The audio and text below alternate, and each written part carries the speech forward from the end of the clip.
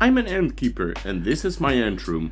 I have more than 30 exotic colonies housed in several setups and terrarias. The queens and colonies are housed in white tongue nests, acrylic nests, tubs and tube setups, nests I made of my own, and even nests that the ants made of their own. I've got colonies in small containers to make them grow bigger. I have medium-sized glass outworlds, bigger-sized outworlds, and this huge tank. If you're new to ant keeping and you have any questions, please ask me down below.